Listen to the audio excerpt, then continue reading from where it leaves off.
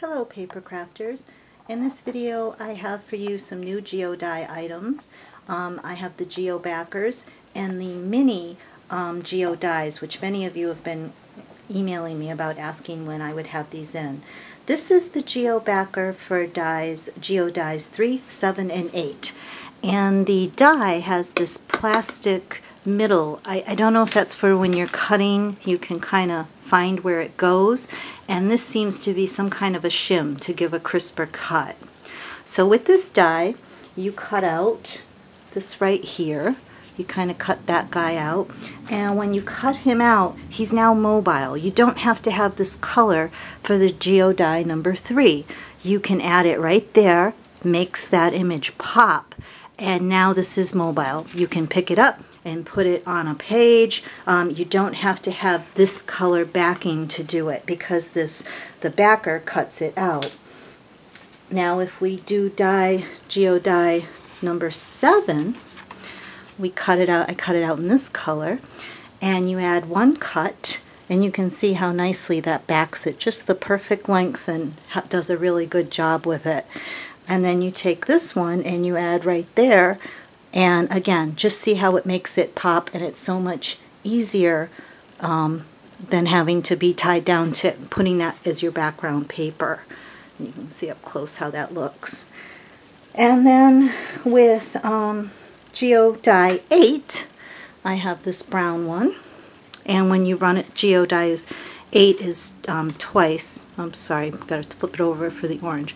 When you run it through the orange once, you get that, and then you run it through twice with the 8 and you get that.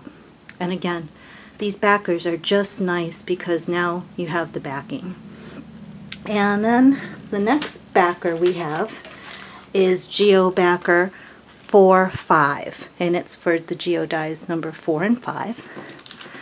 And you can see here's a Geo Die 4, and then you add the backer, and that just makes it pop, and it's perfect, the perfect size. And then you have Geo Die 5, which is the 2 pattern die, and when you run it through once, you get that, and again it backs it beautifully. And then when you run it through twice, you get this, and it just backs it perfectly. So those are the backers. There's 2. Now what I did is I thought, what if I used the other dies? What would I get? What would happen? So I took Geo Die 6 and I put it with the backer, and you get kind of that flower pattern. I thought that was cool. And I took Geo Die 11 with the star serrated one, put that there. There's a lot you can do. It doesn't always just limit it to what they say you have to do with it. Now let's get on, because we have more dies to show you, and I want to get through these.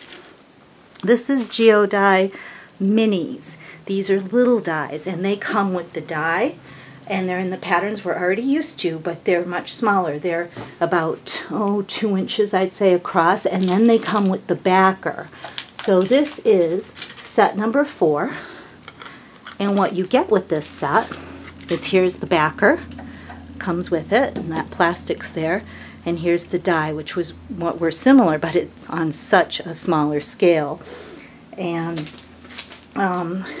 when you cut this, and just to give you an idea, here's that for the scale. Here's the original Geo Die, and here's the small one, so you can kind of get the how that works. And what that makes is you take the backer, put it down, and then you add the little mini cutout there. Looks like a sunflower. Perfect. And again, to compare them in size, you can see they are minis. Okay, so let's move on to the next one. I've got 3 more to show you. The next one is Mini Geo Die number 3, and here's the set. And with Mini Geo Die number 3, the 2 dies look like this.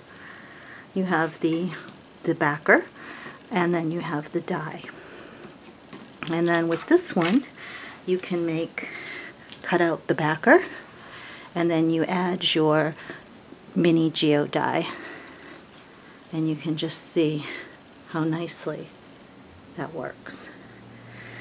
Now the next one is Mini Geo die number 8, and you can read here it's a 2 pattern die, meaning you can move.